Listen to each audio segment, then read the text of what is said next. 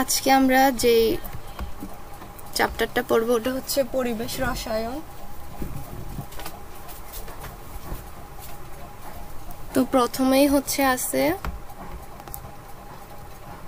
বায়ুমণ্ডলের গঠন ও উপাদান।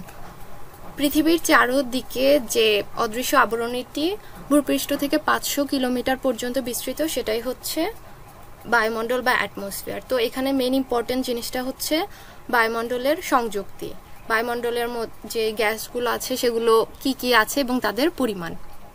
তো প্রথমেই হচ্ছে আছে নাইট্রোজেন গ্যাস, যেটা 78.09% থাকে, অক্সিজেন 20.94%, কার্বন ডাইঅক্সাইড থাকে 0.033%। এখানে আরেকটা তোমরা অ্যাড করতে পারো, সেটা হচ্ছে আর্গন। আর্গন থাকে 0.80%। আর আদার যে গ্যাসগুলো থাকে সেগুলো হচ্ছে 0.45%। এখানের মধ্যে আর ইম্পর্টেন্ট হচ্ছে আছে বায়ুমণ্ডলের যে মোট গ্যাসীয় পদার্থের ভর, সেটা হচ্ছে 5 × 10⁻18 কেজি অথবা 5 × 10⁻15 টন। তারপর বায়ুমণ্ডলের যে অঞ্চলগুলো আছে সেগুলোকে চাপ এবং তাপমাত্রার উপর ভিত্তি করে 4টা স্তরে ভাগ করা হয়েছে: ট্রপোস্ফিয়ার, স্ট্র্যাটোস্ফিয়ার, মেসোস্ফিয়ার, থার্মোস্ফিয়ার, যেখানে থার্মোস্ফিয়ারের আরেকটা নাম হচ্ছে আয়োনোস্ফিয়ার। তো এগুলো কোনটা কত কিলোমিটার পর্যন্ত বিস্তৃত, এদের পরিসর, তাপমাত্রা, চাপ, এগুলোই একটু মনে রাখতে হবে। তো এগুলো মনে রাখার জন্য এখান থেকে না পড়ে নিচে আরেকটা চার্ট আছে যেখানে সবগুলো একসাথে দেওয়া আছে। ট্রপোস্ফিয়ার, স্ট্র্যাটোস্ফিয়ার, মেসোস্ফিয়ার, থার্মোস্ফিয়ার সব একসাথে দেওয়া আছে, যেখানে পরিসর, তাপ, চাপ এবং কি কি উপাদান আছে এগুলো দেওয়া আছে। এছাড়াও আরেকটা যে গুরুত্বপূর্ণ কিছু আছে সেটা হচ্ছে ট্রপোস্ফিয়ারকে বলা হয় ক্ষুব্ধ মণ্ডল, কারণ এখানের মধ্যে ঝড় ঝঞ্ঝা এগুলো প্রাকৃতিক বিপর্যয়গুলো ঘটে থাকে, এই কারণে এটাকে ক্ষুব্ধ মণ্ডল বলা হয়। আর দ্বিতীয় যে স্তরটা সেটা হচ্ছে স্ট্র্যাটোস্ফিয়ার, সেটাকে বলা হয়, এখানে কোনো ঝড় বৃষ্টি এগুলো না থাকে, এগুলোকে বলা হয় শান্ত মণ্ডল। তো স্ট্র্যাটোস্ফিয়ারের আরেকটা যে ইম্পর্টেন্ট জিনিস সেটা হচ্ছে এই স্তরে ওজোন স্তর থাকে, ওজোন মণ্ডল থাকে। তো 17-18-তে একটা প্রশ্ন আসছিল যেটার মধ্যে দেওয়া আছে যে ওজোন স্তর কোন মণ্ডলে থাকে বা কোন স্তরে থাকে বায়ুমণ্ডলের, সেটা হচ্ছে স্ট্র্যাটোস্ফিয়ার। স্ট্র্যাটোস্ফিয়ারকে আবার শান্ত মণ্ডলও বলা হয়।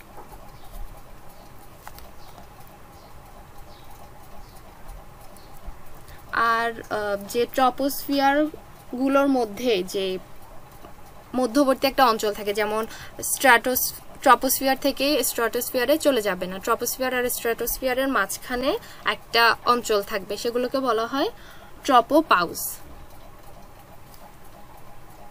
আর ট্রপোস্ফিয়ার থেকে স্ট্র্যাটোস্ফিয়ারে যাওয়ার সময় হচ্ছে তাপমাত্রা হচ্ছে কমতে থাকবে, এই তাপমাত্রার কমাটাকে বলা হয়, তাপমাত্রার পরিবর্তনটাকে বলা হয় ল্যাপস রেট। আর ট্রপোস্ফিয়ার থেকে যখন স্ট্র্যাটোস্ফিয়ারে যাবে তখন তাপমাত্রা কমতে থাকবে, এই কমাটাকে বলা হয় পজিটিভ ল্যাপস রেট। আর স্ট্র্যাটোস্ফিয়ারে থাকে ওজোন স্তর। স্ট্র্যাটোস্ফিয়ারের পর হচ্ছে মেসোস্ফিয়ার। মেসোস্ফিয়ারের মধ্যে বায়ুমণ্ডল তার শীতলতম অবস্থাতে পৌঁছে, এটা মনে রাখতে হবে। তারপর চতুর্থ মণ্ডল হচ্ছে থার্মোস্ফিয়ার। থার্মোস্ফিয়ারের অপর নাম আয়োনোস্ফিয়ার, কারণ এখানের মধ্যে বিভিন্ন গ্যাসীয় অণুর বিযোজন, ইলেকট্রন স্থানান্তর, বিভিন্ন আয়নিক যে কার্যক্রমগুলো এগুলো ঘটে থাকে, ওই কারণে ওই অঞ্চলটাকে আয়োনোস্ফিয়ার বলা হয়। আর আয়োনোস্ফিয়ারের পর, আয়োনোস্ফিয়ার বা থার্মোস্ফিয়ারের পর যেটা থাকবে, যে অঞ্চলটা একদম পুরো বায়ুমণ্ডলের উপর বিস্তৃত থাকবে, সেই অঞ্চলটা হচ্ছে এক্সোস্ফিয়ার। এই সবগুলো জিনিস এই চারটার মধ্যে দেওয়া আছে, এই চারটা পড়ে নিলেই হবে। এখানের মধ্যে পরিসর, তাপমাত্রা, চাপ সব একসাথে দেওয়া আছে। আর বায়ুমণ্ডলে ট্রপোস্ফিয়ার, স্ট্র্যাটোস্ফিয়ার, মেসোস্ফিয়ার এই তিনটাকে বলা হয় হোমোস্ফিয়ার। আর থার্মোস্ফিয়ার বা আয়োনোস্ফিয়ার এটাকে বলা হয় হেটেরোস্ফিয়ার।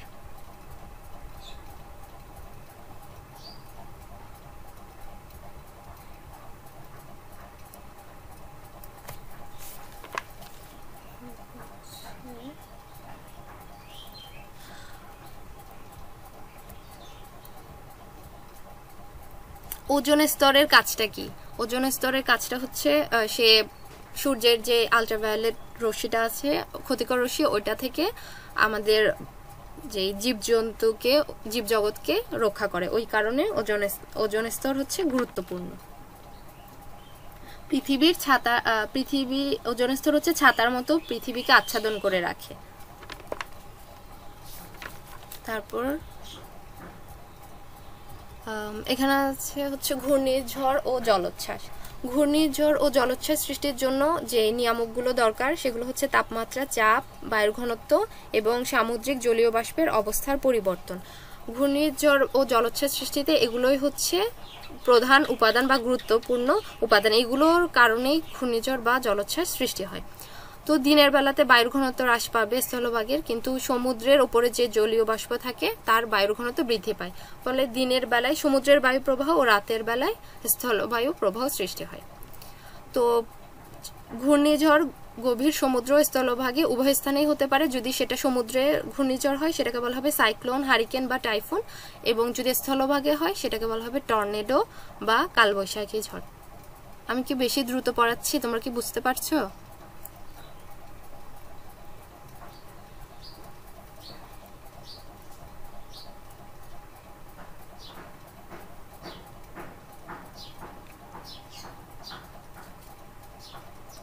আমি কি বেশি দ্রুত পড়াচ্ছি? না আপু, ঠিক আছে, বুঝতে পারতেছি আমরা। আচ্ছা, তারপর এখানের মধ্যে এটাই গুরুত্বপূর্ণ জিনিস হচ্ছে ঘূর্ণিঝড় ও সমুদ্রের জলোচ্ছ্বাস সৃষ্টিতে কি কি নিয়ামকের দরকার। তো সমুদ্রের ঘূর্ণিঝড় সৃষ্টির মেইন দুইটা যে কারণ, সেই দুটা কারণ হচ্ছে উচ্চ তাপমাত্রা, গভীর সমুদ্রের পানিতে উচ্চ তাপমাত্রা এবং সমুদ্রের বায়ুমণ্ডলে নিম্নচাপ।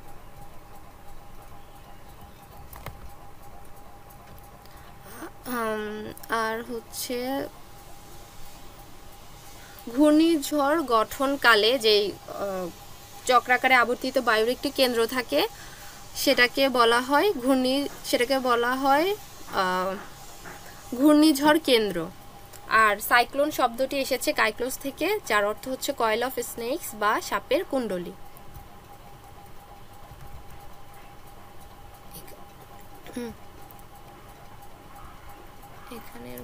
এখানে এগুলোই, এইটুকুই ইম্পর্টেন্ট বিষয়, সব পড়তে হবে না, সবগুলো থেকে প্রশ্ন আসবে না। তারপর গ্যাসীয় অবস্থা ও গ্যাসের বৈশিষ্ট্য, এগুলো থেকে এমসিকিউতে আসতে পারে যে নিচের কোনটি গ্যাসের বৈশিষ্ট্য। তো সেখানে আকৃতি, আয়তন, গ্যাসের ঘনত্ব, চাপের আয়তনের সংকোচন, তাপে আয়তনের প্রসারণ, সমসত্ব, মিশ্রণ, ক্ষমতা। তো এখানে অন্য কোনো বৈশিষ্ট্যও দিয়ে দিতে পারে, যেমন সান্দ্রতা, পৃষ্ঠটান, এগুলোও দিয়ে দিতে পারে, কিন্তু ওগুলো গ্যাসের বৈশিষ্ট্য না। গ্যাসের বৈশিষ্ট্য হচ্ছে এই 5টা, এটা মনে রাখতে হবে। এবার গ্যাসের সূত্রসমূহ হচ্ছে, যেখানে মেইনলি 4টা রাশির উপর ভিত্তি করে গ্যাসের সূত্রসমূহগুলো তৈরি করা হয়েছে। একটা মোল সংখ্যা, আয়তন, চাপ, তাপমাত্রা। তো এগুলোর মধ্যে যে কোনো 2টা রাশি স্থির থাকবে আর বাকি 2টা রাশির মধ্যে সম্পর্ক থাকবে গ্যাসের সূত্রগুলোর মধ্যে। তো এগুলোর উপর ভিত্তি করেই বয়েলের সূত্র, চার্লসের সূত্র, অ্যাভোগাড্রোর সূত্র, এগুলো বিজ্ঞানীরা আবিষ্কার করেছেন। তো প্রথমেই হচ্ছে গ্যাসের আয়তন, চাপ এবং তাপমাত্রা এককগুলো জানতে হবে, কারণ এগুলো থেকেও প্রিভিয়াস ইয়ারে কোয়েশ্চেন আসছে। তো প্রথমেই আয়তনের এসআই একক হচ্ছে ঘনমিটার বা ঘন ডেসিমিটার বা ঘন সেন্টিমিটার। ওটা আবার সিসিও থাকতে পারে, কিউবিক সেন্টিমিটার। সিএম কিউব না থেকে সিসিও থাকতে পারে। তো 1 মিটার কিউব সমান 10⁻³ ডেসিমিটার কিউব বা ডিএম কিউব, যেটা সমান আবার 10⁻³ লিটার, মানে 1 ডেসিমিটার কিউব সমান 1 লিটার। আবার 1 লিটার সমান হচ্ছে 1000 মিলিলিটার বা 1000 সেন্টিমিটার কিউব বা সিসি, তার মানে হচ্ছে 1 ml সমান হচ্ছে 1 সেন্টিমিটার। তো এই এককগুলোর মধ্যে সম্পর্কগুলো মনে রাখতে হবে। এরপর হচ্ছে আছে চাপ আবিষ্কার করেছে হচ্ছে বিজ্ঞানী টরিসেলি পারদের একটা পরীক্ষার মাধ্যমে সে বায়ুমণ্ডলের যে চাপটা আছে সেটা সে পর্যবেক্ষণ করছে। তো তার নাম অনুসারে চাপের যে এককটা সেটা টর ব্যবহার করা হতো, কিন্তু বর্তমানে হচ্ছে 1 টর সমান 1 মিলিমিটার এইচজি, মানে পারদ ব্যবহার করার কারণে এখানে এইচজি ব্যবহার করা হচ্ছে। তো এসআই এককে চাপের একক হচ্ছে নিউটন পার মিটার স্কোয়ার, বা সেটাকে প্যাসকেলও বলা যায়। তো 20-21 একটা প্রশ্ন আসছিল, যেটা হচ্ছে ছিল 1 ATM সমান কত প্যাসকেল। 1 ATM সমান, এই যে এখানে দেখো কার্সরের মধ্যে 101.325 ইন্টু 10⁻³ প্যাসকেল। তো এখন প্যাসকেল না এসে কিলো প্যাসকেলও আসতে পারে, নিউটন পার মিটার স্কোয়ারও আসতে পারে। তো নিউটন পার মিটার স্কোয়ার আসলেও যা, প্যাসকেল আসলেও তা। এটা 20-21 আসছিল।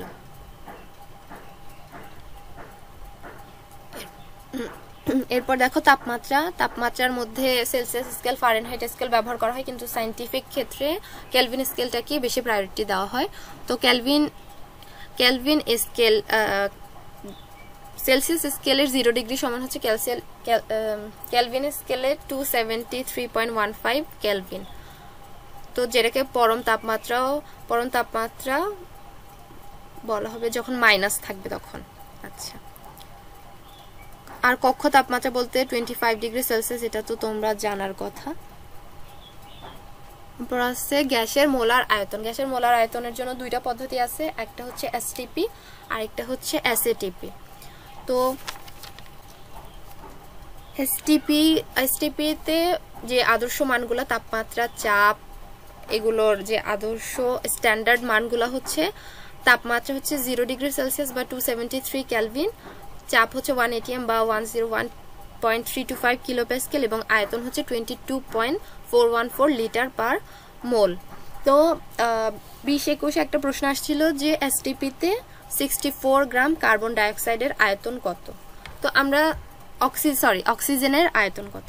তো আমরা জানি যে অক্সিজেনের যে মোলার ভর, যে আণবিক ভরটা আছে, সেটা হচ্ছে 32 গ্রাম। তো এখানে যেহেতু 64 গ্রাম বলছে, তার মানে তার দ্বিগুণ হবে। তো এসটিপিতে যেহেতু সবগুলোরই আয়তন 22.4 লিটার, তাই যখন 64 বলছে মানে দ্বিগুণ হয়ে যাবে, আণবিক ভরের দ্বিগুণ হয়ে গেছে, তার মানে সেটার আনসারটা হবে 44.8 লিটার। তো এসটিপিতেও সেম সবকিছুই, শুধু হচ্ছে তাপমাত্রা সেখানে 25 ডিগ্রি সেলসিয়াস হবে, অথবা কেলভিন স্কেলে 298 কেলভিন, আর প্যাসকেলের মধ্যে এখানে কিলো প্যাসকেল হিসাব করা হয়, আর আয়তন হচ্ছে 24.789 লিটার পার মোল।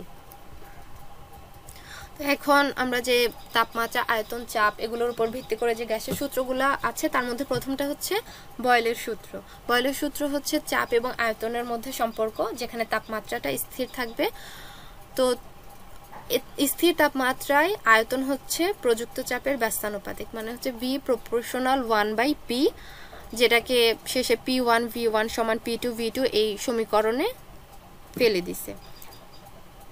তো এর সাহায্যে বিভিন্ন লেখচিত্র তৈরি করা যায়, যেটা বয়েলের সূত্রের লেখচিত্রটা হবে সমষ্ণ বা আইসোথার্ম।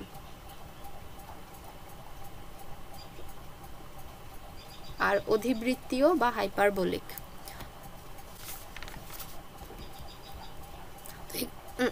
এখানে অনেক ছোট ছোট ম্যাথ আছে, এগুলোও আসতে পারে, এগুলো খুব সিম্পল একদম ম্যাথ।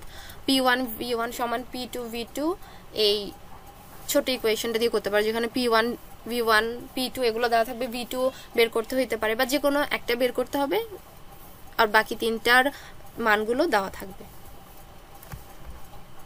এগুলো কি বুঝাই দিতে হবে ম্যাথগুলা?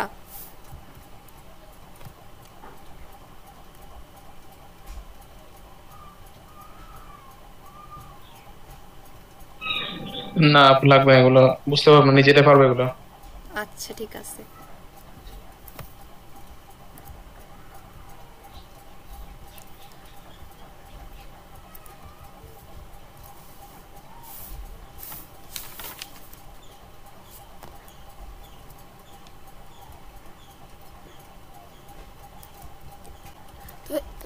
বয়েলের সূত্রের আরেকটা অনুসিদ্ধান্ত আছে। আমরা বয়েলের মেন সূত্রটাতে দেখছি হচ্ছে চাপের সাথে আয়তনের সম্পর্ক, যেখানে চাপ বাড়লে আয়তন কমবে, চাপ কমলে আয়তন বাড়বে।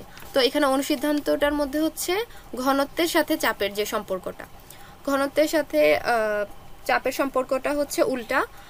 এখানের মধ্যে যদি ঘনত্ব বাড়ে চাপ বাড়বে, ঘনত্ব যদি কমে চাপও কমবে। মানে বয়েলের যে মেন সূত্রটা সেটা হচ্ছে চাপের সাথে আয়তন ব্যস্তানুপাতিক, আর বয়েলের যে সূত্র অনুসিদ্ধান্ত, এখানের মধ্যে স্থির তাপমাত্রায় ঘনত্ব আর চাপ হচ্ছে পরস্পর সমানুপাতিক।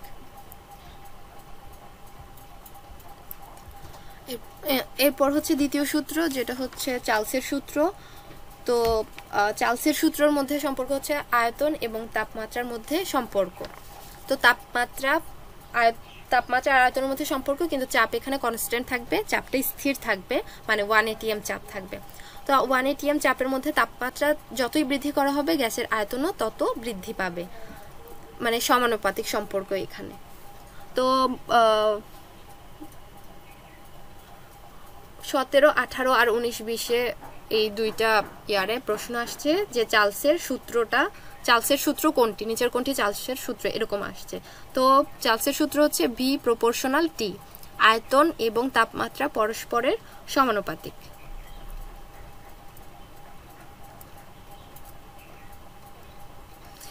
এরপর যেটা ইম্পর্টেন্ট, পরম শূন্য তাপমাত্রা ও পরম তাপমাত্রা স্কেল। পরম শূন্য তাপমাত্রা হচ্ছে -273.15 ডিগ্রি সেলসিয়াস, এটাকে বলা হয় পরম শূন্য তাপমাত্রা। এবং পরম শূন্য তাপমাত্রাকে শূন্য ধরে যেই স্কেলটা গণনা করা হয় তাপমাত্রা, সেটাই হচ্ছে পরম তাপমাত্রার স্কেল। তো পরীক্ষাতে এটা আসে যে নিচের কোনটি পরম শূন্য তাপমাত্রা। তো পরম শূন্য তাপমাত্রা হচ্ছে 18, 19 এরকম প্রশ্ন আসছে। পরম শূন্য তাপমাত্রা হচ্ছে -273.15 ডিগ্রি সেলসিয়াস, এটা হচ্ছে পরম শূন্য তাপমাত্রা। আর এই যে এখানে কার্সরে দেখো V প্রপোর্শনাল T যেটা, সেটাই হচ্ছে চার্লসের সূত্র, আর এটাই পরীক্ষাতে আসছে, দুইবার আসছে, 17, 18 এবং 19, 20-এ আসছে। আর এই ম্যাথগুলোও সেম ওই বয়েলের সূত্রের মতো, P1 V1 যেমন বয়েলের সূত্রতে ছিল, আর এটা হচ্ছে V1/T1 ইকুয়াল V2/T2। এই চারটা থাকবে, চারটার মধ্যে যে কোনো তিনটার মান দেওয়া থাকবে, একটা বের করতে হবে। ছোট ম্যাথগুলাই আসবে, বড় ম্যাথের জন্য এত সময় দেওয়ার দরকার নেই, 1-2 নাম্বারের জন্য ছোট ম্যাথগুলোই প্র্যাকটিস করে যাব। আবার চার্লসের সূত্র একটা অনুসিদ্ধান্ত আছে, যেটা স্থির চাপে হচ্ছে ঘনত্বের উপর তাপমাত্রার প্রভাব, এটা হচ্ছে ব্যস্তানুপাতিক। এটার মধ্যে যদি ঘনত্ব বাড়ে তাহলে তাপমাত্রা কমবে, ঘনত্ব কমলে তাপমাত্রা বাড়বে, বা তাপমাত্রা বাড়লে ঘনত্ব কমবে, ব্যস্তানুপাতিক সম্পর্ক। এরপর হচ্ছে গেলুসাকের চাপের সূত্র। গেলুসাকের চাপের সূত্রের মধ্যে সম্পর্ক হচ্ছে চাপ এবং তাপমাত্রার সাথে। স্থির, এখানের মধ্যে আয়তনটা হচ্ছে স্থির থাকবে, আয়তন স্থির থাকলে হচ্ছে তাপমাত্রা যত বাড়বে চাপও তত বাড়বে, এটাই হচ্ছে এখানে সমীকরণ।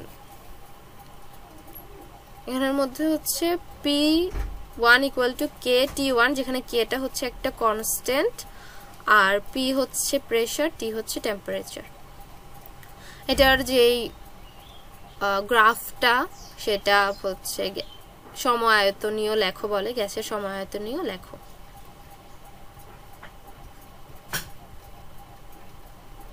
তারপর হচ্ছে অ্যাভোগাড্রোর সূত্র।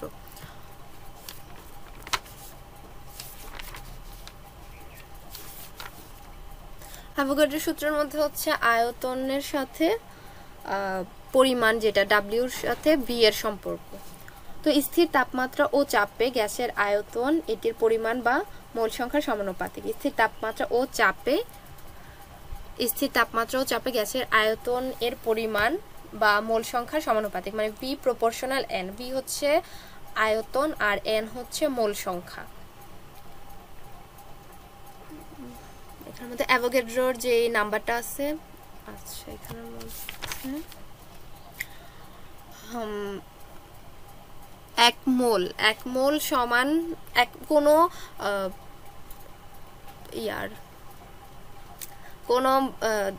পরমাণু বা অণু যেটাই হোক, 1 মোল অণু সমান হচ্ছে 6.023 × 10⁻23। এটা হচ্ছে অ্যাভোগাড্রোর সংখ্যা। অ্যাভোগাড্রোর সংখ্যা হচ্ছে 6.02 × 10⁻23। তো একটা প্রশ্ন আসছে এরকম 20-21-এ যে 2.25 মোল সমান কত গ্রাম কার্বন ডাইঅক্সাইড। তো 1 মোল কার্বন ডাইঅক্সাইড সমান হচ্ছে 44 গ্রাম। তাহলে 2.25 মোল সমান কত হবে? তাহলে 44 গ্রামের যে কার্বন ডাইঅক্সাইড সেটা হচ্ছে 6.023 এরকম হবে। আর 2.25 মোল কত হবে? তাহলে 1 মোল যদি 6.02 × 10⁻23 হয়, তাহলে 2.25 মোল কতটুকু সেটা বের করতে হবে, তারপর সেটাকে গ্রামে নিয়ে গেলেই হয়ে যাবে। তো আনসারটা হচ্ছে 99। এছাড়াও আরও আসছে যে 36 গ্রাম পানিতে হাইড্রোজেন পরমাণু কতটি থাকে? তো 18 গ্রাম পানিতে হাইড্রোজেন পরমাণু থাকে ধরলাম 6.02 ইন্টু 10⁻23 থাকে, তাহলে একে কত থাকবে, 36-এ কত থাকবে এটা বের করব। আর আমরা জানি পানির অণুতে হাইড্রোজেন 2টা থাকে, তারপর আমরা সেটাকে আবার 2 দিয়ে গুণ করে দিলেই আমরা পেয়ে যাব। তো সেটার আনসারটা হচ্ছে 2.4 ইন্টু 10⁻20 অণু, মানে 36 গ্রাম পানিতে 2.4 ইন্টু 10⁻20 হাইড্রোজেন পরমাণু থাকে। আর 1 গ্রাম পানিতে অণুর সংখ্যা কত, এটা 19-20 আসছে, এটা হচ্ছে 3.34 ইন্টু 10⁻22। আর 17-18তেও এরকম একটা প্রশ্ন আসছে, যেটা হচ্ছে 2.2 গ্রাম কার্বন ডাইঅক্সাইডে কতটি অণু থাকবে। তো 40 কার্বন ডাইঅক্সাইডের যে আণবিক ভর সেটা হচ্ছে 44 গ্রাম। 44 গ্রামে যদি 6.02 ইন্টু 10⁻23 থাকে, একে কত থাকবে, 2.2 গ্রামে কত থাকবে, সেটা তোমরা ক্যালকুলেটর দিয়ে বের করে ফেলতে পারবে। আপু একটা বিষয় জানার ছিল। হ্যাঁ বলো। এই মানে বিগত বছরে যে প্রশ্নগুলো দেখছিলাম আর কি, হ্যাঁ, ওই ঢাকা ইউনিভার্সিটি, ওখান থেকে দেখা গেছে যে আপনার গ্রাফ রিলেটেড একটা না একটা প্রশ্ন থাকেই আর কি। হ্যাঁ, তো সিইউর ক্ষেত্রে কি গ্রাফ রিলেটেড প্রশ্ন আসার সম্ভাবনা আছে কিনা? এখনো তো পর্যন্ত আসে নাই। এখনো পর্যন্ত তো যে প্রশ্ন ব্যাংক দেখছো না সিইউর? হ্যাঁ হ্যাঁ হ্যাঁ দেখছি, ওখানে এখনো পাইনি। হ্যাঁ, তাহলে যেটা আসে নাই সেটা না আসার সম্ভাবনাটাই বেশি, তবে পড়ে রাখলে তো ভালো, তোমার যদি টাইম থাকে তুমি পড়ে রাখতে পারো, কিন্তু এখনো পর্যন্ত আসে নাই। আচ্ছা ঠিক আছে। আর আপা একজন বলতেছিল যে আপনার ক্লাসটা রেকর্ড করার জন্য। হ্যাঁ হ্যাঁ, রেকর্ড করতেছি।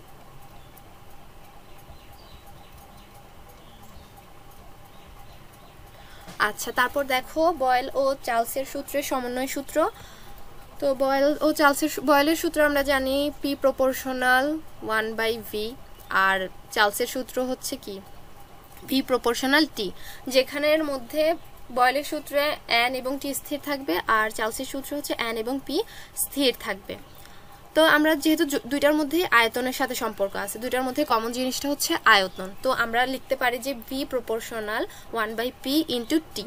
তাহলে আমরা প্রপোর্শনালটাকে যে তোলার জন্য আমরা একটা ধ্রুবক আনবো, সেটা হচ্ছে k, তাহলে আমরা লিখতে পারি v equals to k into T by P, অথবা সেটাকে আমরা আরো সহজে লিখতে পারি pv ইকুয়াল টু kt। এটা হচ্ছে বয়েল এবং চার্লসের সূত্রের সমন্বয় সূত্র, pv by t equal to k, যেটা বিভিন্ন যতগুলো গ্যাস ব্যবহার করবে ততগুলোর জন্য 1 2 3 এগুলো এভাবে ইউজ করতে পারবে, p1 v1 p2 v2 এভাবে এটা হচ্ছে। আর কমন সূত্রটা হচ্ছে pv by t equals to k, এটা হচ্ছে বয়েল এবং চার্লসের সূত্রের সমন্বয় সূত্র। আচ্ছা, তো তারপর বয়েল এবং চার্লস, এরপর হচ্ছে আদর্শ গ্যাসের যে সূত্রটা আছে। তো আদর্শ গ্যাসের সূত্রের জন্য বয়েলের সূত্র, চার্লসের সূত্র এবং অ্যাভোগাড্রোর সূত্রটাকে সমন্বয় সূত্রটাই হচ্ছে আদর্শ গ্যাসের জন্য সূত্র। তো বয়েলের সূত্র হচ্ছে v প্রপোর্শনাল 1/p, চার্লসের সূত্র v প্রপোর্শনাল t, অ্যাভোগাড্রোর সূত্র v প্রপোর্শনাল n। সো সবগুলোর মধ্যে কমন হচ্ছে v, তাহলে আমরা লিখতে পারি v proportional n t by p। আর ধ্রুবকটা সরানোর প্রপোর্শনালটা সরানোর জন্য আমরা একটা ধ্রুবক আনবো, সেটা হচ্ছে আরটা হচ্ছে সর্বজনীন গ্যাস ধ্রুবক। তো সর্বজনীন গ্যাস ধ্রুবকের মান কত, এটাও এর আগে প্রশ্নে আসতে দেখা গেছে যে এসআই এককে আর এর মান কত। এসআই এককে আর এর মান হচ্ছে 8.31 জুল পার কেলভিন পার মোল।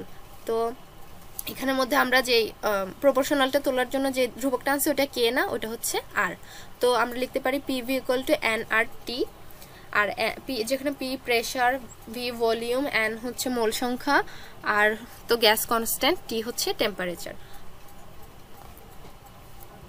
তো আদর্শ গ্যাসের জন্য 20-21 একটা প্রশ্ন আসছে যে আদর্শ গ্যাসের জন্য কোনটি সঠিক নয়।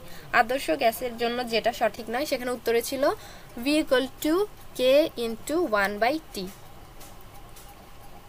আবার আরেকটা প্রশ্ন আসছে 20-21, সেটা হচ্ছে 44 গ্রাম কার্বন ডাইঅক্সাইডের আদর্শ গ্যাসের জন্য ইকুয়েশন কোনটা হবে। তো 44 গ্রামের জন্য, কারণ আমরা আগে এখানে মোল সংখ্যাটা বের করতে হবে n এর মানের উপর ভিত্তি করে। তো 44 গ্রাম কার্বন ডাইঅক্সাইড যেহেতু বলছে, এছাড়াও আমরা জানি যে কার্বন ডাইঅক্সাইডের আণবিক ভরও 44 গ্রাম, আর মোল সংখ্যা সমান হচ্ছে যেই ভরটা দেওয়া আছে সেটা বাই তার ডিভাইডেড বাই তার যেই আণবিক ভর বা পারমাণবিক ভর যেটাই হোক সেটা।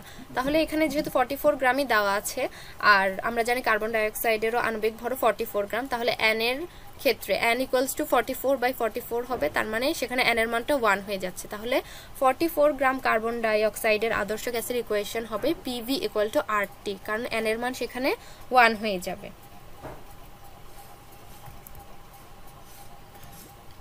আর এখানের মধ্যে গ্যাসের যে আর এর মান, আর এর ক্ষেত্রে শুধু দুইটা ইম্পর্টেন্ট, প্রথম দুইটাই বেশি ইম্পর্টেন্ট, একটা হচ্ছে লিটার অ্যাটমসফিয়ার এককে, আরেকটা হচ্ছে SI এককে। তো লিটার এককের মধ্যে মনে রাখতে হবে মেনলি হচ্ছে সেটার যে এককটা লিটার অ্যাটমসফিয়ার পার মোল পার কেলভিন, এটাই বেশি মনে রাখতে হবে, 0.08258 এটা। আর SI এককে তো বিগত বছরে আসছেই, কিন্তু লিটার অ্যাটমসফিয়ারটাও ইম্পর্টেন্ট, এই দুইটাই হচ্ছে ইম্পর্টেন্ট আর এর মানের ক্ষেত্রে। তারপর আরেকটা প্রশ্ন আসছে, এটা হচ্ছে বোল্টজম্যান ধ্রুবকে। বোল্টজম্যান ধ্রুবকের মধ্যে যেটা আসছে সেটা 20-21 আসছে যে বোল্টজম্যান SI এককে বোল্টজম্যান ধ্রুবকের মানে নিচের কোনটি SI একক, বোল্টজম্যান ধ্রুবকের SI একক, সেটা হচ্ছে জুল পার কেলভিন পার মলিকিউল, সেটাই হচ্ছে, এটা আসছে 20-21-এ।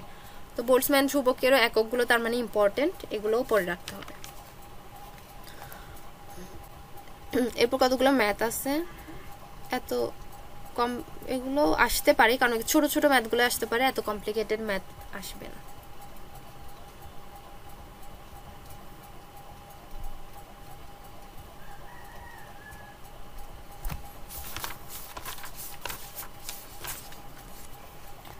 আচ্ছা, তারপরের যে টপিকটা সেটা হচ্ছে গ্যাসের আংশিক চাপ এবং ডাল্টনের সূত্র। আংশিক চাপের জন্য ডাল্টন একটা সূত্র দিছে, যে সূত্রটা হচ্ছে কোনো একটা গ্যাসের মিশ্রণ একসাথে একটা পাত্রের মধ্যে, একটা আবদ্ধ পাত্রের মধ্যে যে চাপটা দিবে, ওই গ্যাসের প্রত্যেকটা আলাদা আলাদা গ্যাস যদি ওই আলাদা আলাদা গ্যাসও যে চাপগুলো দিবে সেগুলোর যোগফল হচ্ছে ওই টোটাল চাপটার সমান। যদি 5টা গ্যাস থাকে তো 5টা গ্যাস একসাথে যে চাপ দিবে কোনো আবদ্ধ পাত্রের মধ্যে, 5টা গ্যাসকে আলাদা আলাদা ভাবে একটা একটা করে রাখলে যে চাপগুলো দিবে সেগুলোর যোগফলটা হচ্ছে ওই টোটাল চাপটার সমান। এটাই হচ্ছে ডাল্টনের আংশিক চাপের সূত্র। তো একটা প্রশ্ন আসছে 20-21-এ, সেটা হচ্ছে বায়ুমণ্ডলে নাইট্রোজেনের আংশিক চাপ কত। তো বায়ুমণ্ডলে নাইট্রোজেনের আংশিক চাপ হচ্ছে 0.78 অ্যাটমসফিয়ার বা ATM, 0.78 ATM।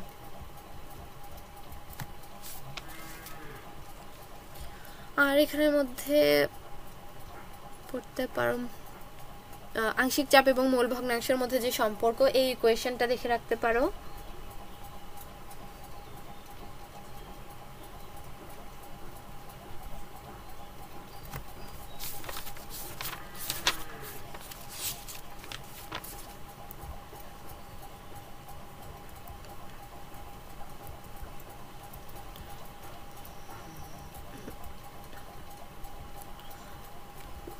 তারপরে যে টপিকটা সেটা হচ্ছে ব্যাপন এবং নিঃসরণ। ব্যাপন এবং নিঃসরণের জন্য গ্রাহাম একটা সূত্র দিছে।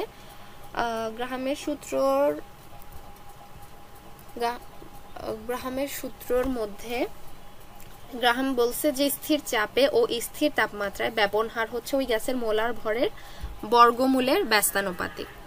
তো ব্যাপনটা কি? ব্যাপন হচ্ছে যখন উচ্চ ঘনত্বের স্থান থেকে নিম্ন ঘনত্বের স্থানের দিকে কোনো কঠিন তরল বা গ্যাসীয় বস্তুর যে স্বতঃস্ফূর্ত বা পরিব্যাপ্ত হয় সেটাই হচ্ছে ব্যাপন। ব্যাপনের ক্ষেত্রে উচ্চ ঘনত্ব থেকে নিম্ন ঘনত্বের স্থানের দিকে যাবে। আর নিঃসরণের ক্ষেত্রে হচ্ছে একটা সরু ছিদ্রপথ দিয়ে কোনো গ্যাস বের হয়ে যাওয়া, সেটাই হচ্ছে নিঃসরণ। তো গ্রাহামের যে ব্যাপন সূত্রটা, এটা মনে রাখতে হবে ইকুয়েশনটা, এটা হচ্ছে R proportional 1/√m, যেটার মধ্যে আরটা হচ্ছে ব্যাপন হার এবং m হচ্ছে মোলার ভর। তো ব্যাপন হারের সাথে শুধু মোলার ভরের সম্পর্ক নাই, আরো একটা জিনিসের সম্পর্ক আছে, যেটা হচ্ছে ঘনত্ব। ঘনত্বের সাথে সেম সম্পর্ক, ব্যস্তানুপাতিক সম্পর্ক।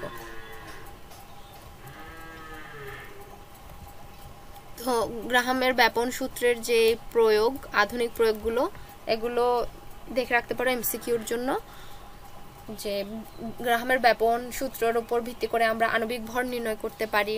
তারপর ব্যাপন বা নিঃসরণের হারের পার্থক্যের উপর ভিত্তি করে আমরা মিশ্রণের উপাদানগুলোকে পৃথক করতে পারি, আইসোটোপ পৃথক করতে পারি। ছাড়া বিভিন্ন তেজস্ক্রিয় পদার্থ মৌলের জন্য গ্রাহামের ব্যাপন সূত্রটা ব্যবহার করা হয়।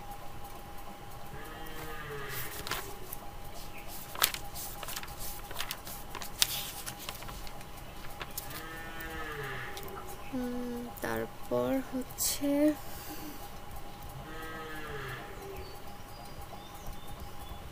এগুলো হচ্ছে প্র্যাকটিক্যাল, এগুলো লাগবে না।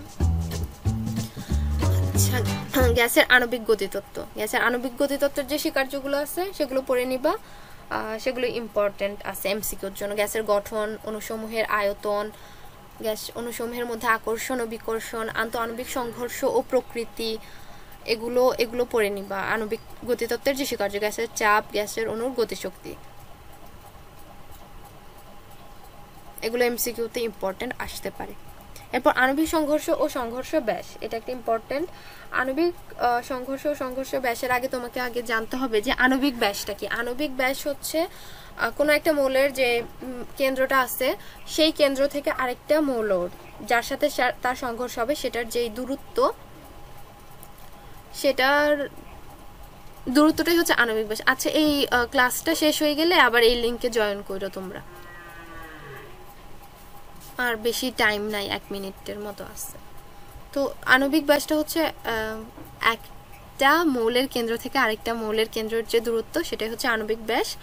আর সংঘর্ষ ব্যাস হচ্ছে সংঘর্ষ হওয়ার পরে যে দুইটা মৌলের সাথে কলিশন হবে, কলিশন হওয়ার পর যে ধাক্কা দিবে সেটার কারণেই তাদের মধ্যে একটু দূরত্ব তৈরি হবে, সেই দূরত্বের কারণে তাদের কেন্দ্রের মধ্যেও দূরত্ব তৈরি হবে, সেটাই হচ্ছে সংঘর্ষ ব্যাস। আর দুটি সংঘর্ষের মধ্যবর্তী দূরত্বর যে গড় মান তাকে গড়মুক্ত পথ বলে। যতগুলো সংঘর্ষ হবে ততগুলো সংঘর্ষ যোগ করে সংঘর্ষের সংখ্যা দিয়ে ভাগ করে দিলেই গড়মুক্ত পথ পেয়ে যাবে।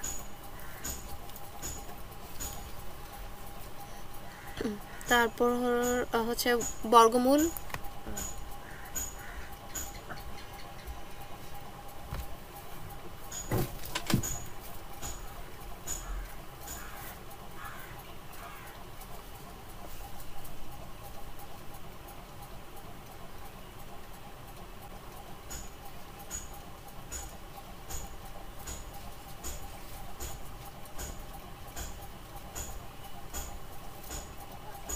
গড় বর্গবেগ,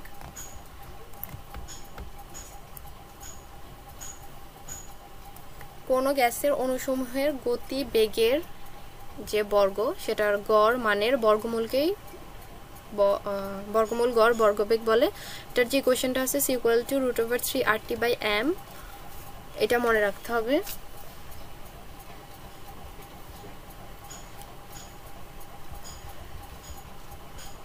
আর গড় গতিবেগের যে কোশ্চেনটা c বার, সেটাও মনে রাখতে হবে √8RT/m। এই কোশ্চেনগুলো এখান থেকে মনে রাখতে হবে।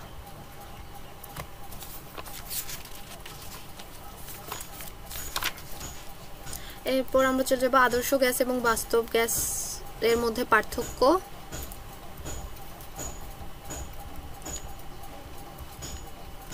তো আদর্শ বাস্তব গ্যাসের যে বৈশিষ্ট্যগুলো হচ্ছে সেটা হচ্ছে সে PV = nRT সূত্র মেনে চলে না, কারণ আমরা জানি এটা হচ্ছে আদর্শ গ্যাসের সূত্র PV = nRT।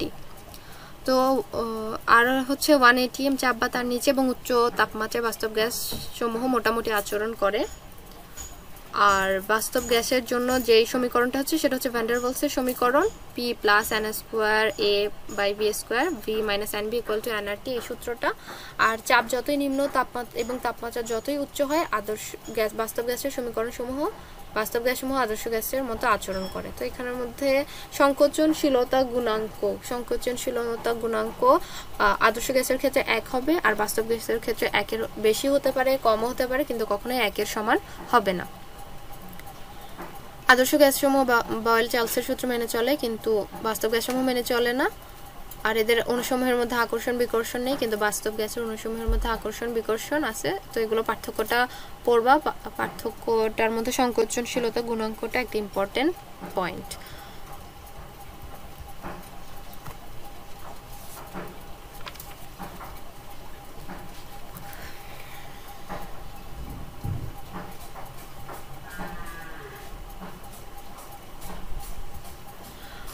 বাস্তব গ্যাস সমূহ আদর্শ গ্যাসের মতো আচরণ করবে উচ্চ তাপমাত্রা এবং নিম্ন চাপে। এই প্রথম লাইনটা, উচ্চ তাপমাত্রা এবং নিম্ন চাপে বাস্তব গ্যাস সমূহ হচ্ছে আদর্শ গ্যাসের মতো আচরণ করবে।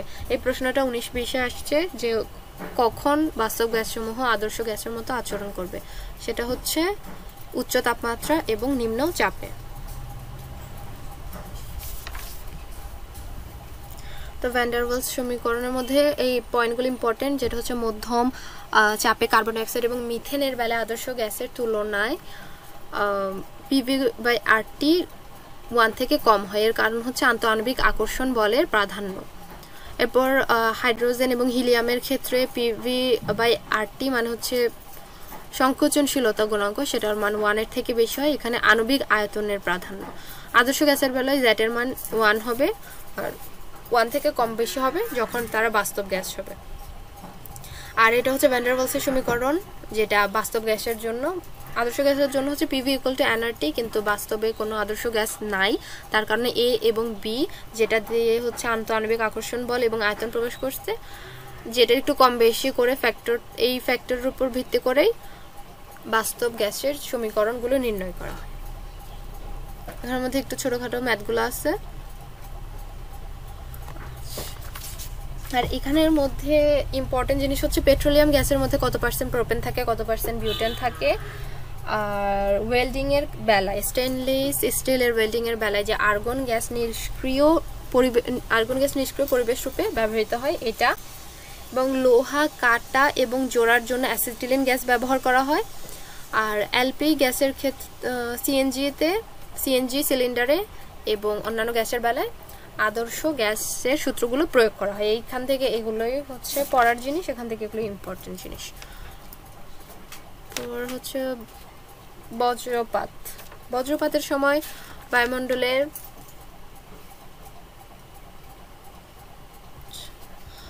বজ্রপাতের সময় বায়ুমণ্ডলে বিক্রিয়া এবং মাটিতে নাইট্রোজেন ফিক্সেশন দুইভাবে হতে পারে। একটা হচ্ছে নন বায়োলজিক্যাল, আর একটা হচ্ছে বায়োলজিক্যাল। তো নন বায়োলজিক্যাল সেটা হচ্ছে ওই প্রাকৃতিক প্রক্রিয়াতে মাটিতে, যেটা হচ্ছে বজ্রপাতের সময় তাপমাত্রা হচ্ছে 3000 ডিগ্রি সেলসিয়াস থাকে। নাইট্রোজেনের বন্ধন ভাঙার জন্য অনেক শক্তির প্রয়োজন হয়, তো অনেক তাপমাত্রার প্রয়োজন হয়। তো যে নাইট্রোজেন এবং অক্সিজেন থাকবে, সে দুটো মিলে নাইট্রিক অ্যাসিড হবে। নাইট্রিক অ্যাসিড আবার পরিবেশের অক্সিজেনের সাথে মিলে নাইট্রোজেন ডাইঅক্সাইড তৈরি করবে। নাইট্রোজেন ডাইঅক্সাইড মিলে নাইট্রিক অ্যাসিড হবে। এরপর ক্যালসিয়াম মাটিতে থাকবে, সেই ক্যালসিয়াম আর নাইট্রিক অ্যাসিড বিক্রিয়া করে সেখানের মধ্যে ক্যালসিয়াম নাইট্রেট উৎপাদন করবে। এভাবে হচ্ছে প্রাকৃতিকভাবে নাইট্রোজেন ফিক্সেশন হচ্ছে। আর বাণিজ্যিকভাবে হচ্ছে হেবারবস পদ্ধতিতে হয়, যেখানের মধ্যে নাইট্রোজেন আর হাইড্রোজেন মিলে অ্যামোনিয়া তৈরি করে। আর অসওয়াল্ড পদ্ধতিতে, এই দুই পদ্ধতিতে হচ্ছে বাণিজ্যিকভাবে নাইট্রোজেন ফিক্সেশন হয়।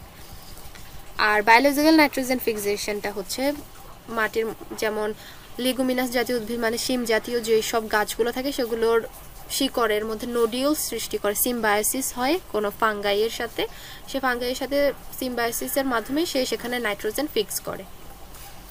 এখানে বিভিন্ন ব্যাকটেরিয়া কাজ করে, নাইট্রিফাইং ব্যাকটেরিয়া, এইসব ব্যাকটেরিয়ার মাধ্যমে নাইট্রোজেন ফিক্স হচ্ছে। তো মেইন এখানে যে ইম্পর্টেন্ট সেটা হচ্ছে বজ্রপাতের সময় বায়ুমণ্ডলের তাপমাত্রা কত থাকে, 3000 ডিগ্রি সেলসিয়াস। তারপর দূষক আছে। তো শিল্পক্ষেত্রের যে দূষকগুলো আছে, আচ্ছা, প্রাইমারি দূষক, সেকেন্ডারি দূষক। প্রাইমারি দূষকের নামগুলো মনে রাখতে হবে, এগুলো এমসিকিউর জন্য। প্রাইমারি দূষকের মধ্যে আছে carbon monoxide, carbon dioxide, sulphur dioxide, ammonia, hydrogen sulphide, এগুলো ধূলিকণা, ধোঁয়া, ছাই, হাইড্রোকার্বন, এগুলো হচ্ছে প্রাইমারি দূষক। আর প্রাইমারি দূষকগুলো মনে রাখলে সেকেন্ডারি দূষকগুলো আর মনে রাখতে হবে না, কারণ যে কোনো একটা মনে রাখলেই আনসার করতে পারবা। সেকেন্ডারি দূষক মনে রাখলে আবার প্রাইমারি দূষক মনে রাখতে হবে না, তো যে কোনো একটাই এখান থেকে মনে রাখতে হবে। তারপর একটা চার্ট দেখা যাচ্ছে, ছোট চার্ট, যেটার মধ্যে সালফার ডাইঅক্সাইড, তারপর sulphur trioxide, carbon monoxide, carbon dioxide, এগুলোর যে নিরাপদ সর্বোচ্চ মাত্রা, এটাও দেখে নিতে পারো। যদি এটা এখনো আসে নাই, কিন্তু তাও দেখে নিতে পারো, নিরাপদ সর্বোচ্চ মাত্রা।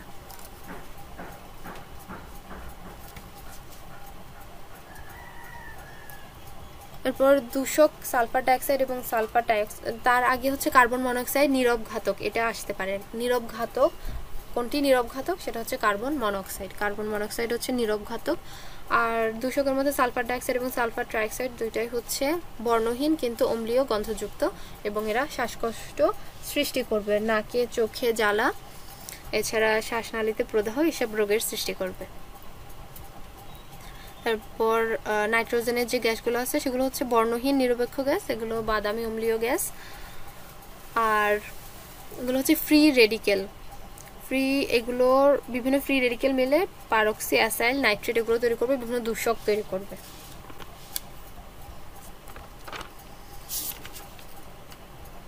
এর মধ্যে আর গ্রিন হাউস গ্যাসগুলো ইম্পর্টেন্ট। কি গ্রিন হাউস গ্যাসগুলোর কি গ্রিন হাউস গ্যাস আছে এগুলো ইম্পর্টেন্ট: জলীয় বাষ্প, methane, nitrous oxide, chlorofluorocarbon, ozone gas, এগুলো হচ্ছে green house gas. Green house gas এটা মনে রাখতে হবে। আর গ্রিন হাউস গ্যাসগুলোর নামগুলো মনে রাখতে হবে।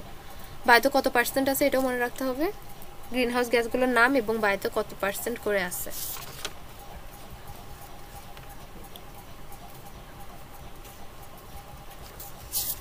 আর এখানে আচ্ছা অ্যাসিড বৃষ্টি,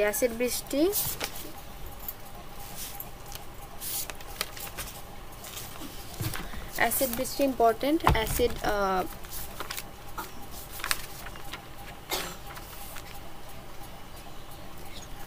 অ্যাসিড বৃষ্টির যখন এই প্রশ্নটা আসছে যে পিএইচ এর মান, বায়ুমণ্ডলের যে বৃষ্টিটা থাকবে সেটার পিএইচ এর মান কত কম হলে সেটাকে আমরা অ্যাসিড বৃষ্টি বলবো। সেটা হচ্ছে 5.6। পিএইচ এর মান বায়ুমণ্ডল থেকে যে বৃষ্টিপাত হবে সেটার পিএইচ মান যদি 5.6 থেকে কম হয় তাহলে সেটাই হচ্ছে অ্যাসিড বৃষ্টি বলবো আমরা।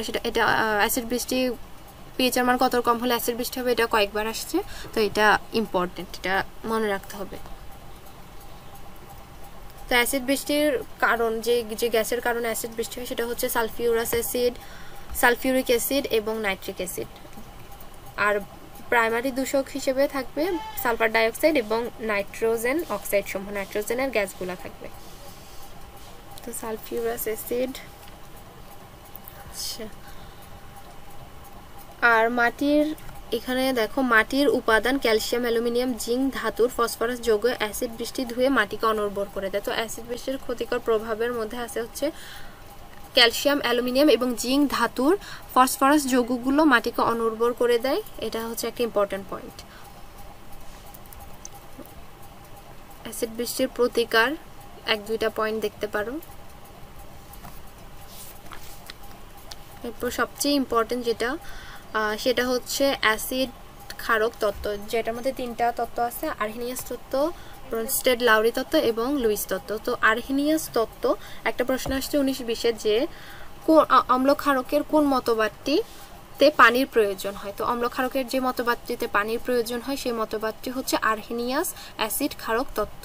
আর্হেনিয়াস বলছে যে যেসব যৌগগুলা পানির মধ্যে হাইড্রোজেন আয়ন বা প্রোটন দান করবে তারা হচ্ছে অ্যাসিড, আর যারা পানির মধ্যে হাইড্রক্সিল আয়ন বা হাইড্রক্সাইড আয়ন যেটাই হোক সেটা দান করবে তারা হচ্ছে ক্ষারক। তো আর্হেনিয়াস তত্ত্বের মতে যারা হাইড্রোজেন আয়ন দান করবে পানিতে তারা হচ্ছে অম্ল বা অ্যাসিড, আর যারা হাইড্রক্সিল আয়ন দান করবে তারা হচ্ছে ক্ষারক। আর এখানের মধ্যে ইম্পর্টেন্ট হচ্ছে পানির প্রয়োজন হয়, এই তত্ত্বটার জন্য পানির প্রয়োজন হয়, আর এটা 19-20-এ আসছে। আর্হেনিয়াস তত্ত্বের সাফল্যটা ইম্পর্টেন্ট, কারণ জলীয় দ্রবণে অ্যাসিড ক্ষার বিক্রিয়ার জন্য আর্হেনিয়াস তত্ত্ব প্রথমে আমরা আর্হেনিয়াস তত্ত্বটাই ব্যবহার করি। হাইড্রোজেন আয়ন যদি দেয় পানিতে প্রদান করে তাহলেই অ্যাসিড, হাইড্রক্সিল আয়ন প্রদান করলেই ক্ষার।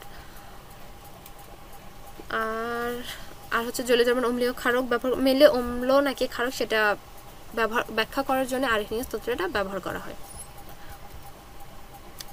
তো এখানের মধ্যে আরেকটা হচ্ছে যে অ্যাসিডের যদি হাইড্রোজেন আয়নের ঘনমাত্রা বেশি থাকে তাহলে সেটা হচ্ছে তীব্র অ্যাসিড, আর হাইড্রোজেন আয়নের ঘনমাত্রা কম থাকলে সেটা দুর্বল অ্যাসিড। তেমনভাবে যদি হাইড্রক্সিল আয়নের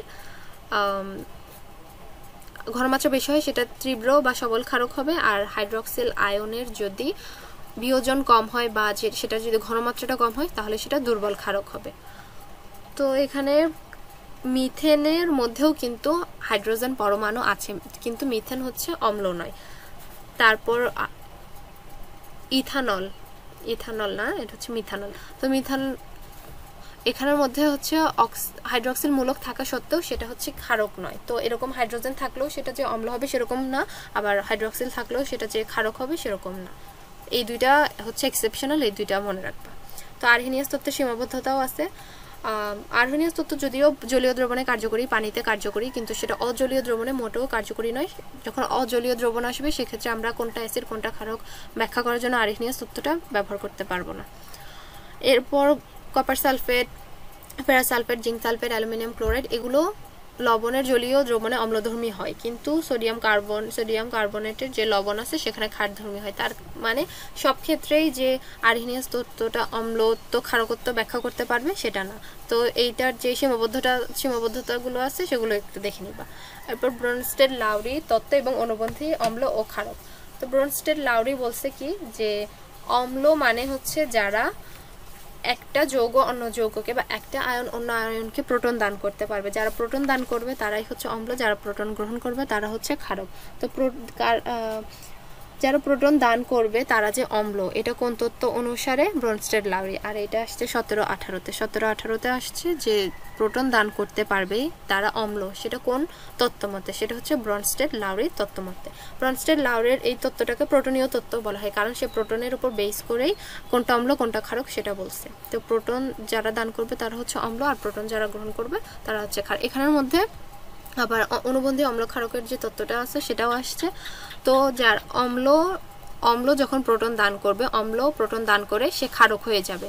অম্লর যে ক্ষারকটা হচ্ছে সেটাই হচ্ছে অনুবন্ধী ক্ষারক, আবার ক্ষারক একটা প্রোটন গ্রহণ করে সে অম্ল হয়ে যাচ্ছে, সে অম্লটা হচ্ছে অনুবন্ধী অম্ল। তো অম্লর হবে অনুবন্ধী ক্ষারক আর ক্ষারকের হবে অনুবন্ধী অম্ল।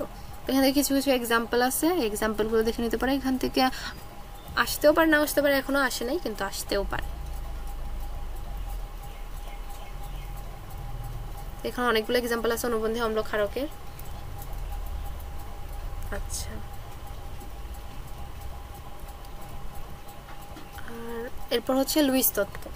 তো 3 নাম্বার তত্ত্বটা হচ্ছে লুইস তত্ত্ব। লুইস তত্ত্বের মধ্যে হচ্ছে ইলেকট্রন জোড় নিয়ে বলছে সে। লুইস অ্যাসিড হচ্ছে যারা ইলেকট্রন জোড় গ্রহণ করবে, আর লুইস ক্ষার হচ্ছে যারা ইলেকট্রন জোড় দান করবে। তো ইলেকট্রন জোড়ের উপর ভিত্তি করে যে তত্ত্বটা অ্যাসিড ক্ষারকের যে তত্ত্বটা সেটা হচ্ছে লুইস তত্ত্ব।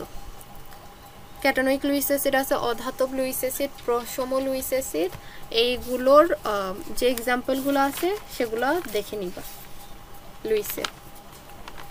আর এছাড়াও নিচের কোনটি লুইস অ্যাসিড, নিচের কোনটি লুইস ক্ষার এরকমও আসতে পারে। এখানের মধ্যে অনেক এক্সাম্পল দেওয়া আছে লুইস অ্যাসিড কোনটা আর লুইস ক্ষার কোনটা।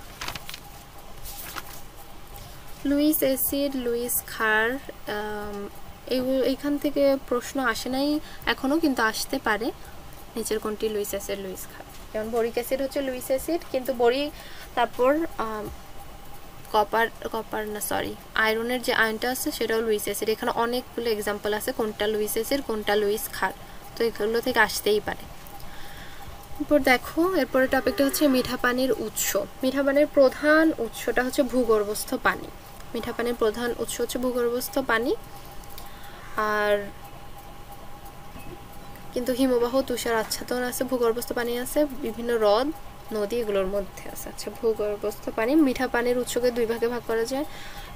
এগুলো এত বেশি ইম্পর্টেন্ট না, জাস্ট মনে রাখবা। তো ভূগর্ভস্থ পানি অগভীর কূপের মাধ্যমে পাললিক ও বালিশিলার স্তরে জমা পানি সংগ্রহ, তারপর বেডরক থেকেও সংগ্রহ করা যায়, তারপর আর্টিসিয়ান বেসিনের মাধ্যমে, আর বৃষ্টির পানিকে পানির ধারক মাটির স্তরে সঞ্চিত করে রাখে। এগুলো হচ্ছে ভূগর্ভস্থ পানি। তো মিঠা পানি এরপর আছে। মিঠা পানির এখানের মধ্যে তেমন কোনো ইম্পর্টেন্ট কিছু নাই। তারপর সারফেস ওয়াটারের বিশুদ্ধতার মানদণ্ড। বিশুদ্ধতার মানদণ্ডের জন্য আমরা যে মানদণ্ডগুলো ব্যবহার করি সেটা হচ্ছে পিএইচ, পানির ক্ষরতা, ডিজলভড অক্সিজেন, তারপর বিওডি, সিওডি এবং টিডিএস।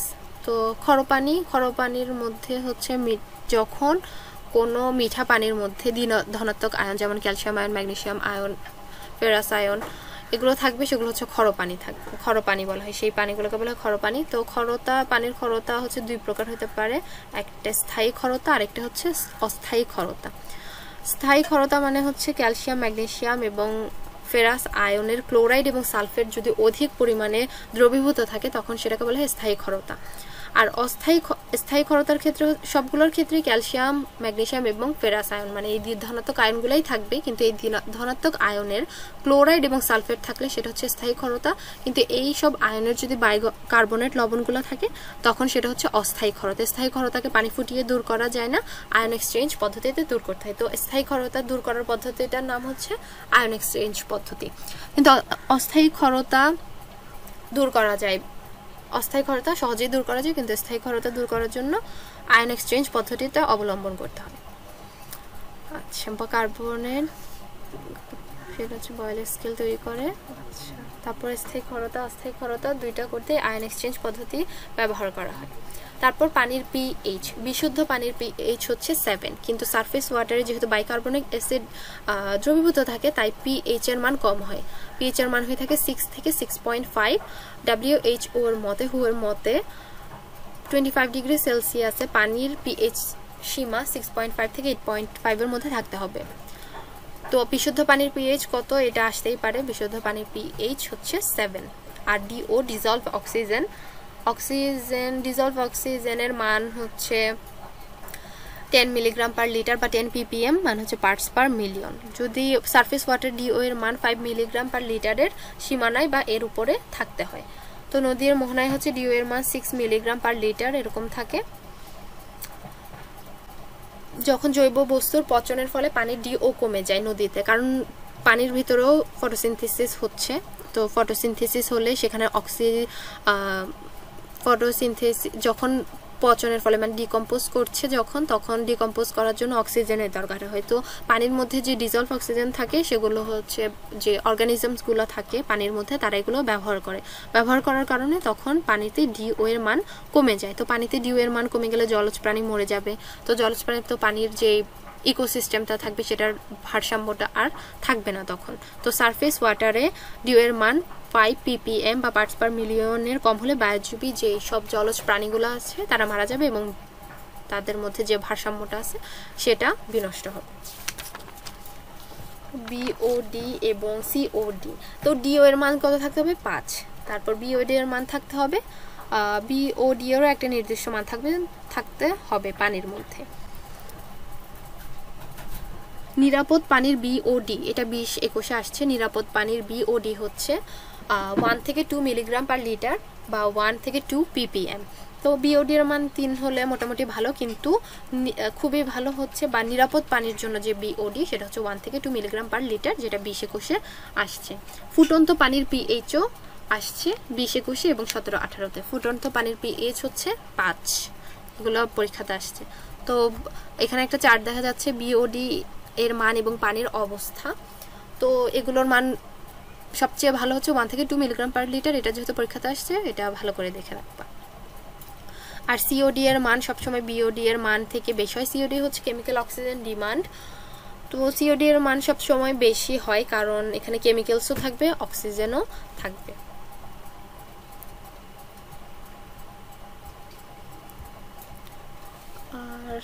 আর ইম্পর্টেন্ট বিওডি এবং সিওডি এর মান কোনটা কত এটা মনে রাখতে হবে এখানে। এরপর টিডিএস, আরেকটা ইম্পর্টেন্ট জিনিস হচ্ছে টিডিএস, টোটাল ডিজলভ অক্সিজেন। একটা পানির মধ্যে কতটুকু কঠিন বস্তু দ্রবীভূত আছে সেটা হচ্ছে TDS, total dissolved solid. So TDS এর মধ্যে যেসব রাসায়নিক পদার্থগুলো দ্রবীভূত থাকতে পারে সেগুলো বিভিন্ন ধরনের আয়ন, ক্যাটায়ন, অ্যানায়ন, বিভিন্ন ধরনের আয়ন সেখানে দ্রবীভূত থাকতে পারে।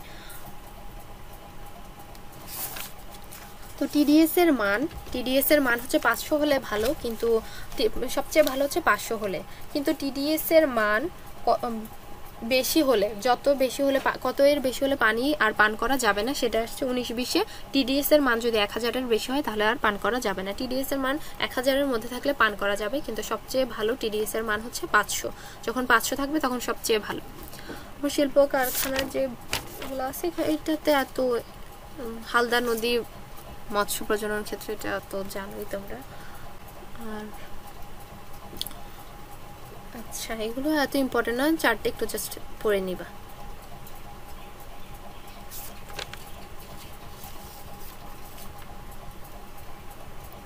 আর্সেনিক, আচ্ছা আর্সেনিক একটা গুরুত্বপূর্ণ জিনিস, যে আর্সেনিক পানিতে আর্সেনিক কত পরিমাণে থাকলে কতটুকু পর্যন্ত থাকা যায়, মানে পানি পান করা যাবে কতটুকু পর্যন্ত আর্সেনিক থাকবে, এটাও। আচ্ছা, আর্সেনিকের সহ্যসীমা হচ্ছে 0.05 মিলিগ্রাম পার লিটার বা 0.05 ppm। এতটুকু এই পরিমাণ পর্যন্ত যদি আর্সেনিক থাকে ওই পানিতে, তাহলে ওই পানিটা খাওয়া যাবে, ওই পানিটা আর কোনো রকম রোগের সৃষ্টি করবে না। কিন্তু এর চাইতে বেশি হলে পানিটা রোগের সৃষ্টি করবে। বিভিন্ন দেশে বিভিন্ন রকম, কিন্তু আমাদের দেশে হচ্ছে 0.05। আর্সেনিকের আর কিছু সেখানে। আচ্ছা, খাদ্য শৃঙ্খলে ভারী ধাতু, খাদ্য শৃঙ্খলে যেসব ভারী ধাতুগুলোর কারণে রোগ সৃষ্টি হয় সেটা হচ্ছে আর্সেনিক, ক্রোমিয়াম, লেড এবং ক্যাডমিয়াম। তো এই সবগুলো যখনই মাটিতে, পানি থেকে মাটিতে আসতেছে, মাটি থেকে তারপর উদ্ভিদে চলে যাচ্ছে, উদ্ভিদ থেকে আমরা যখন খাচ্ছি সেগুলো খাদ্য শৃঙ্খলে ছড়িয়ে পড়ছে এবং খাদ্য শৃঙ্খলে সেগুলো বিভিন্ন ধরনের রোগ সৃষ্টি করছে। এই তৃণভোজী কোনগুলো, মাংসাশী কোনগুলো, সর্বভোগগুলো দেখে নিতে পারো খাদ্য শৃঙ্খলের যে কোন স্তরে কোন প্রাণীটা পড়ছে। তো আর্সেনিক যুক্ত খাদ্য শৃঙ্খলা আর্সেনিক যুক্ত হওয়ার কারণ হচ্ছে আর্সেনিক যখন খাদ্য শৃঙ্খলা প্রবেশ করবে পানির মাধ্যমে বা মাটি থেকে, যখন পানি নিবে উদ্ভিদ, সেই উদ্ভিদের ফলগুলো আমরা খাবো, তখন সেগুলো আমাদের শরীরেও চলে আসবে।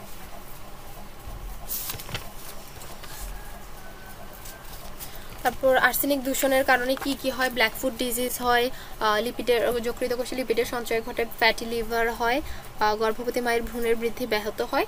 তো খাদ্য শৃঙ্খলা আর্সেনিক দূষণের কারণে কি কি হয়, ক্রোমিয়াম দূষণের কারণে কি কি হয়, যেসব রোগগুলো সৃষ্টি হয় এগুলো ভালো করে দেখে নিবা, এগুলো দরকার আছে। ক্রোমিয়াম দূষণের প্রভাব, এই যে আরবিসিতে লৌহ শোষণে বাধা দেয়, এছাড়া ফুসফুসে ক্যান্সার সৃষ্টি করে, এগুলো পড়ে নিবা। লেড, আচ্ছা লেড, তারপর লেডের কারণে, লেডের পরিমাণ যখন 50 পার্টস পার বিলিয়নের বেশি হবে তখন লেডের বিষক্রিয়া দেখা দেয়, সেটা হচ্ছে হু এর মতে। এছাড়াও দাঁতের মাড়ি নীলাভ কেন হয়, এটা অনেক জায়গায় আসতে দেখা গেছে যে দাঁতের মাড়ি নীলাভ হয় যখন লেড আসে খাদ্যের মধ্যে। এছাড়া হিমোগ্লোবিন তৈরিতে বাধা দেয়, রক্তশূন্যতা হতে পারে, আইকিউ হ্রাস পায়, বুদ্ধিবৃত্তি হ্রাস পায়। তারপর ক্যাডমিয়াম যুক্ত হওয়ার কারণে কি কি হয় সেগুলো পড়ে নিবা। ক্যাডমিয়াম যুক্ত হওয়ার কারণে লিথাল ডোজ, ক্যাডমিয়ামের লিথাল ডোজ হলো 1 গ্রাম।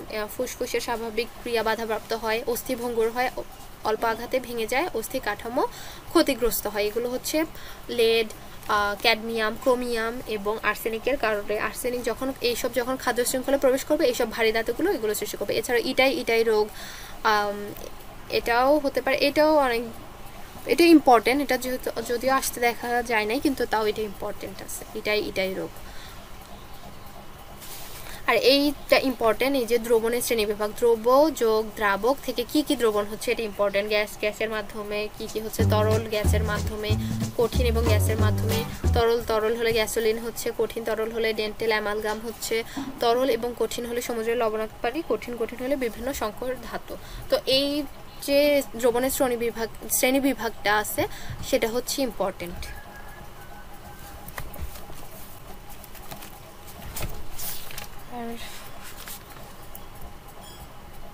আচ্ছা, আজকে আর শেষের টপিকটা হচ্ছে দূষক পদার্থসমূহের বায়ু ও পানিতে দ্রবীভূত থাকার কৌশল।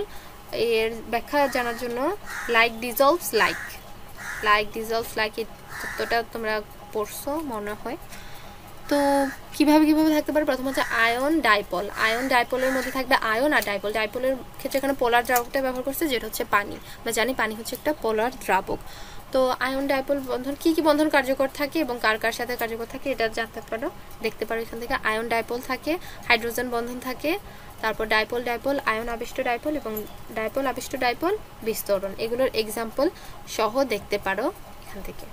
আর এখানে তেমন কোনো ইম্পর্টেন্ট কিছু নাই। সবাই কি বুঝতে পারছো?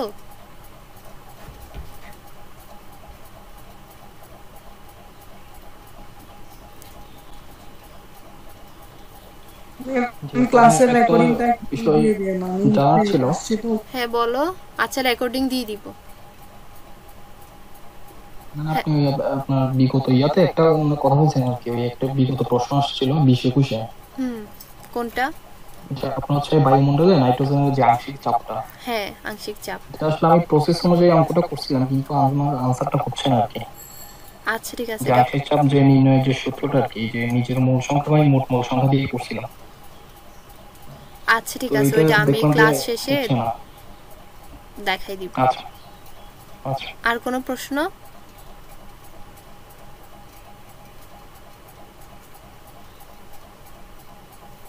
তাহলে কি ক্লাসটা শেষ করে দিব আমি, আর কার কোনো প্রশ্ন না থাকলে?